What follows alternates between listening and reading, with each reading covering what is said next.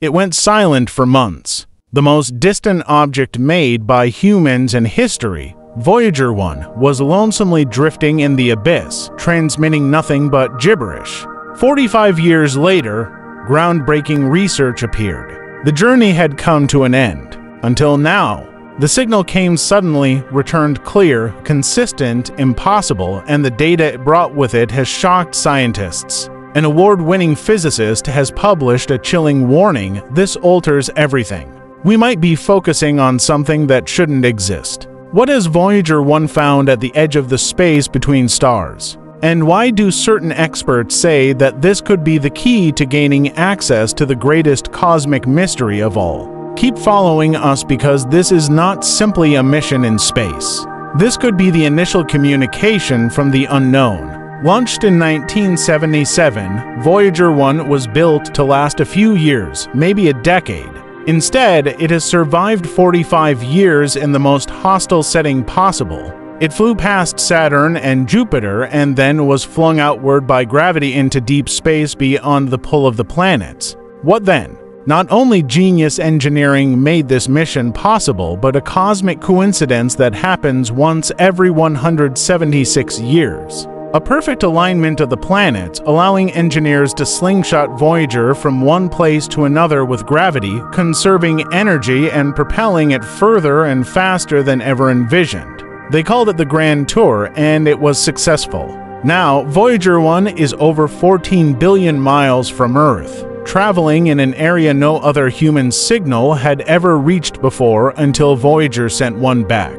And just what it sent is not scientifically valid. After months of corrupted data, something changed. Voyager 1 began transmitting readable information again. This time, the data were not merely strange, they were impractical. Scientists observed unusual fluctuations in the plasma, changes in magnetic fields, as well as an unexpectedly high density of particles. But the most shocking part, these readings are not acting in any way we've ever measured in interstellar space. According to one physicist, it's like the spacecraft is now beyond the solar system. It comes from somewhere entirely else. What's more, the direction of the cosmic rays and all the directions of magnetic lines are misaligned, appearing to cross with Voyager 1 into a brand new kind of space without a model yet to be explained by interstellar physics. It is as if the regulations of the real world are shifting. When Voyager 1 crossed the heliopause, the sun's outermost boundary, it entered what scientists believed was empty interstellar space. However, the data now indicate that this region is not empty at all. Voyager is detecting plasma waves, turbulence, and storms of charged particles that appear to lack a reliable source. Worse still, there are gravitational anomalies. The spacecraft seems to drift slightly, mysteriously, as though influenced by forces we can't detect. It isn't being dragged by stars or striking asteroids. So, what's causing this subtle but measurable motion? Some now consider Voyager to have entered a liminal space, a transitional region between the truth and what we know beyond, a location where our laws of physics may no longer apply. The majority of the scientific community remains wary. They study, observe, and debate. But now, a well-known Nobel Prize-winning physicist has made a rare, unsettling statement. Voyager 1 is detecting patterns that are incompatible with our current universe models. We may be seeing evidence of another domain, an additional space structure itself. He did not mention calling it another dimension, but many are already wondering if Voyager 1 might be brushing against the edge of something entirely different, a boundary of the multiverse, a simulated space, or even the fringes of an unknown cosmic structure. Imagine among the new data, scientists discovered a fluctuation in the rhythm, a pulse coming from a region Voyager 1 recently traversed. This indicator is not the background noise of nature. It's timed, structured, and repeated. Initially dismissed as an error or interference in the instruments, the pattern, however, was consistent, matching a star that is not a known phenomenon. It wasn't from a pulsar, not a quasar, and not from any known source of radiation. After that came the startling realization: the pulse appears to be reacting.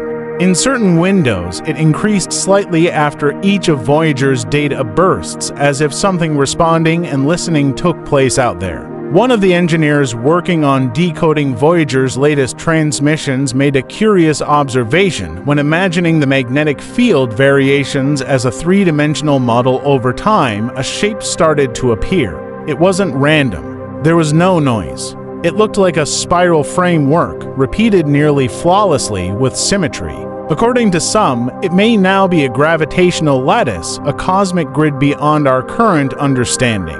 Others go further, suggesting it could be the far-off signature of an artificial structure beyond our own solar system or even universe. Either way, it has no precedent in astrophysics, and yet it was directly traversed by Voyager 1. Voyager 1's onboard systems have been acting erratically, but not in the disruptive manner you would anticipate from an aged spacecraft. Its internal orientation sensors have started reporting opposing viewpoints simultaneously, as if the spacecraft exists in more than one coordinate space all at once. Even more bizarre, its signal exhibited minor but discernible variations in transmission speed, suggesting it may be passing through regions where the fabric of spacetime is distorted. This isn't just instrument decay.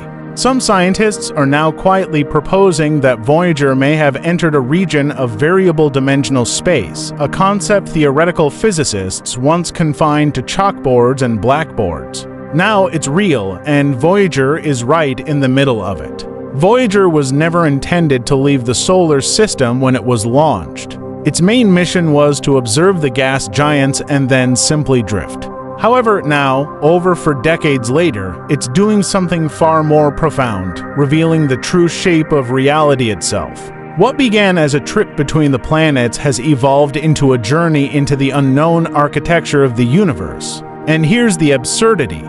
The vehicle that carries the message from humanity to the cosmos, the Golden Record, may be the first to give one back in return. This was never supposed to happen with Voyager 1. It was launched with 1970s technology, powered by less computing power than a digital watch, and designed to study planets we thought we understood. But after 45 years, it is sending back data that is forcing Nobel Prize-winning researchers to reconsider the very nature of the entire world, a pulse that appears to reveal a hidden magnetic shape. A signal free of noise, spatial glitches that suggest multiple perspectives, and a journey that now seems less like a way out of our solar system and more akin to a meeting with something else, an ancient thing, something beyond physics, something watching. The spacecraft meant to be our ambassador to the stars may have found the edge of reality, or worse, something on its opposite side. So now we ask, is Voyager 1 still exploring space, or is it revealing that the space we believed we knew is already something else? Please inform us what you think in the comments. Has Voyager truly entered a brand new space? Or are we just beginning to see the first signs that we were never alone in space and time? Subscribe and turn on notifications, because the next transmission from Voyager may be the message we've been waiting for since the dawn of time.